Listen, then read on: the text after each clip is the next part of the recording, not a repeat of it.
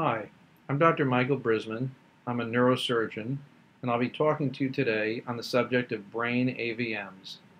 Brain AVMs, or brain arteriovenous malformations, are an abnormality that we see a lot of. We treat many patients with brain AVMs using all different modalities. And usually, we treat people with brain AVMs with minimally invasive techniques.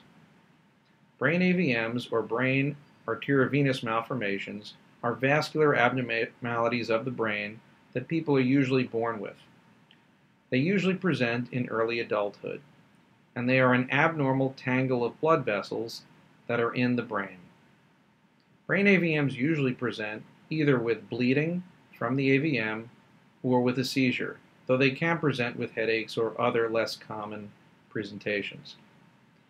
Brain AVMs are diagnosed usually with an MRI of the brain, though they can sometimes be seen with a CAT scan of the brain or with a study called an angiogram, where we put a catheter in the artery in the leg, thread it up to the brain, and inject some material that helps us see the blood vessels in the brain.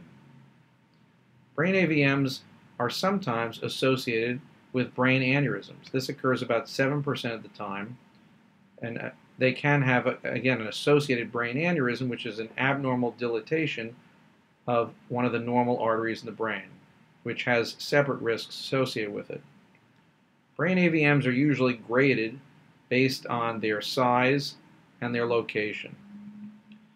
The natural history of brain AVMs is that about 3% per year will bleed, and of the people who bleed, about half of these will fully recover, and about half of the people who bleed will have serious consequences, including serious neurological problems, and it can be life-threatening.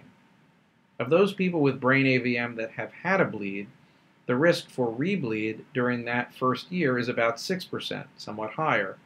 But after the first year, the risk rate drops again to about 3% per year.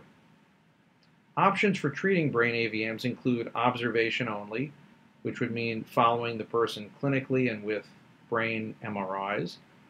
Also would include embolization, which involves putting a catheter in the artery in the leg, threading it up to the abnormal vessels of the AVM, and injecting some materials to help clot off the AVM. A third option would be surgically removing the AVM.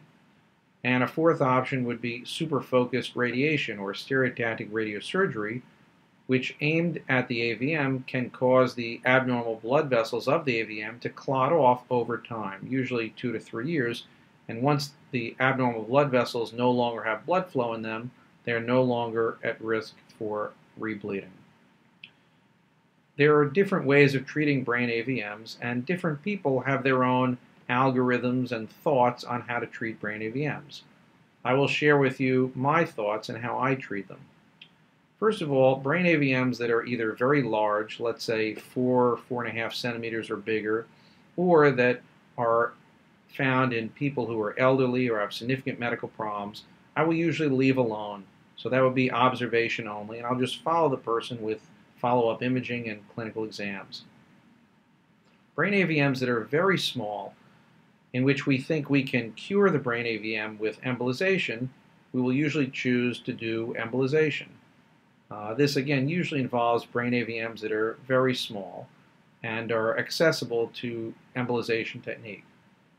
Brain AVMs in patients who have had a bleed, where the AVM is small and on the surface and in a non-sensitive part of the brain, and in patients who are younger and healthier, I will recommend removing the brain AVM after we have embolized the AVM to make sure that the AVM is going to have as little blood flow in it as possible for the surgery.